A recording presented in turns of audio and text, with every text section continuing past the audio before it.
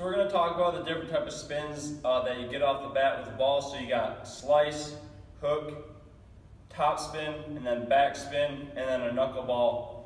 And we're going to look at it in very simple terms. So first I'm going to look at pitch angles and barrel angles, and then we're going to look at some different swing characteristics and which swing characteristics will produce which type of spin more often. So to start, I want to think in terms of just barrel angles and pitch angles. So we got this fungo here. First, pitch angle. So generally, a pitch is going to come in. Let's say this is the pitcher, this is the hitter. It's going to come in on a slightly downward angle. I think it's like 5 to 9 degrees, but don't quote me on those numbers. So this might be flat. Pitch angle is going to come in slightly downhill. And this is going to depend on where he releases it from. So like how tall he is he over the top, is he from here? But in general, it's in that range, like 5 to 9 degrees going downhill towards the hitter. And then there's also the other dimension of righty or lefty. So think in terms of, this is downhill, uphill. Now, so this way, now we need to think in terms of this way and this way, so like left or right.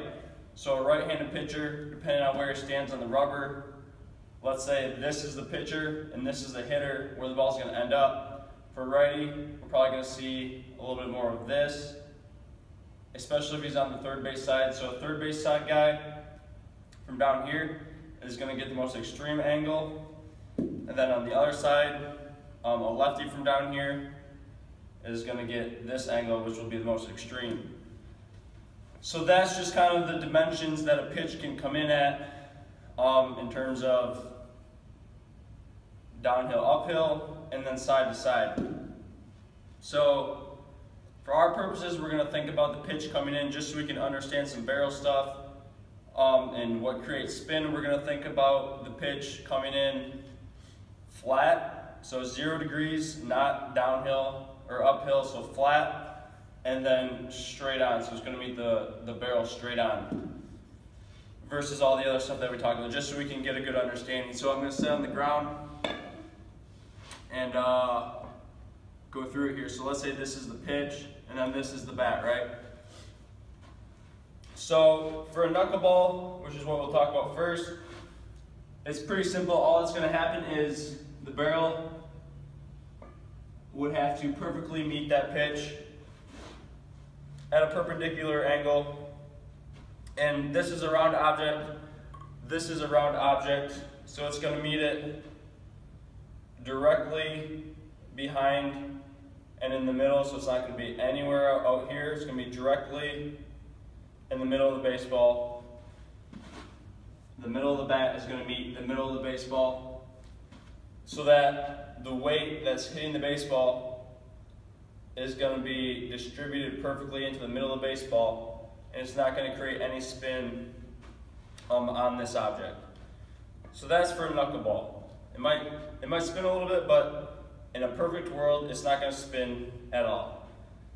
So now, if we think about the slice, we're going to think in terms of a lefty. So here, so we're going to think like the batter's here, and we're a lefty. So to get a slice, if you think just in terms of pitch angle and barrel angle, all that happens is the barrel now meets the baseball here, so at an angle like this with the pitch coming in here. And what that's going to do, think about it, when the ball meets the bat, let's say that my forearm here is the bat. If the bat's moving this way and the ball's coming in straight, it's going to go here.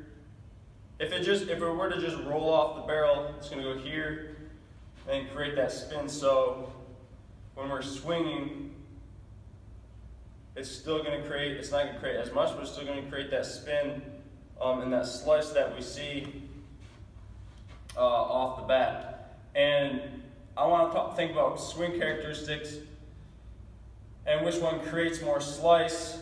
And I'll pick up the bat here quick. For me, the swing that creates the most slice is the one where guys literally lead with their hands. Because what we see there, if your hands are in front, or you're thinking about your hands being in front the whole time, your barrel's always behind your hands, right? So if your barrel's always behind your hands and you're just kind of pushing your hands forward, that angle is that same angle that we saw that created the slice.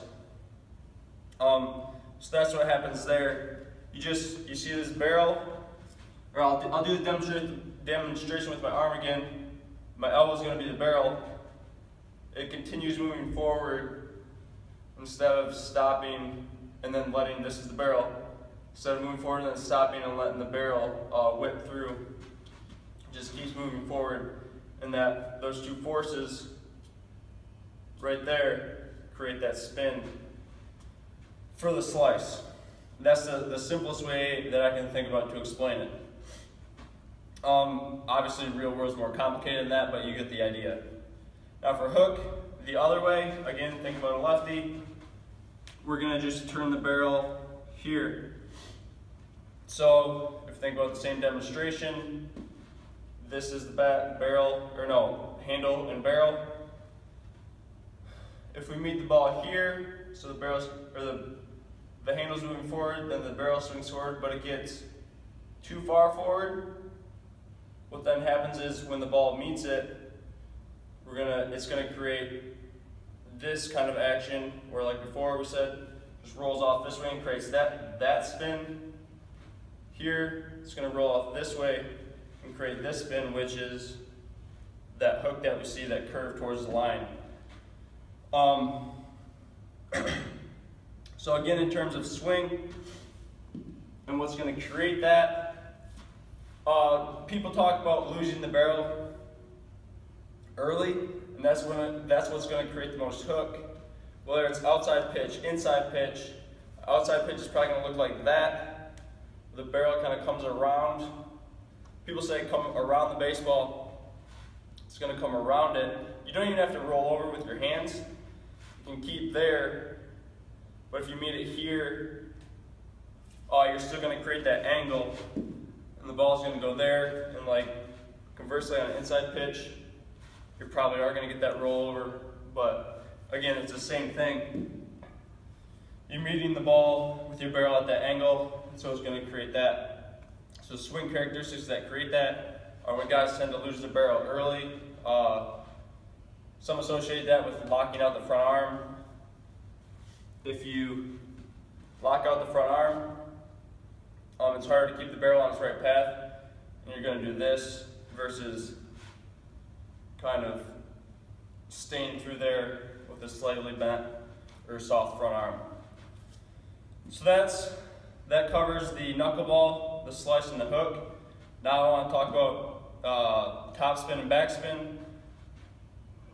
So topspin, this isn't really going to work for tops and backspin, but topspin is simply when the barrel creates a force on the baseball that causes it to spin this way. And there's a couple different things or combinations that can force that. So either one, you just simply, barrel's coming through and you hit the bottom of the ball. That's going to create this type of spin on the baseball. The most exaggerated version of that, a ball that's followed straight towards the backstop, the hitter misses underneath. This is backspin, right? We tend to think of backspin creating carry, but this is backspin where it's just going towards the backstop because you missed underneath it, creating that spin. There's also some other things that you don't necessarily have to hit below the midline of the baseball to create backspin. If you, let's say this is the barrel, this is the ball, ball's not moving. If you chop on a downward angle on the baseball, you can still create that backspin because it's literally pushing this side of the baseball down, creating that type of backspin. So that's why when guys talk about swinging down on the baseball to create backspin, that's the feel that they get, especially off the tee. And I think this is where kind of feels and what actually happens gets mixed. On a tee, the ball is literally sitting there, it's not moving. So if you do swing slightly down on the baseball, you're going to create that backspin And then you are going to get pretty good carry in a cage off the tee with that backspin. Now the problem is once you get in an actual game, if you take that same swing, so if we go back to the demonstration, let's say now that the pitch, or we're not in a perfect world, and the pitch is actually coming down at that 5 to 9 degree angle, if this is your bat and you're swinging down on that ball, it becomes very hard to square that pitch up, right? Yes, you're probably going to create backspin.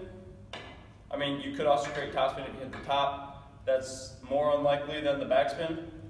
But so you might create that backspin, but what happens is too much backspin is not a good thing either. So if you're doing that and you create that backspin, we can see if they come down and meet here, either it's going to go here, or you're going to get a pop-up, or you'll even see guys hit deep fly balls that seem to kind of hang up in the air for a while, and what that is getting just a little bit too much backspin, because as you create more RPM going this way, there's more friction on the ball here through the air, so it kind of causes it to hang up versus a little bit less.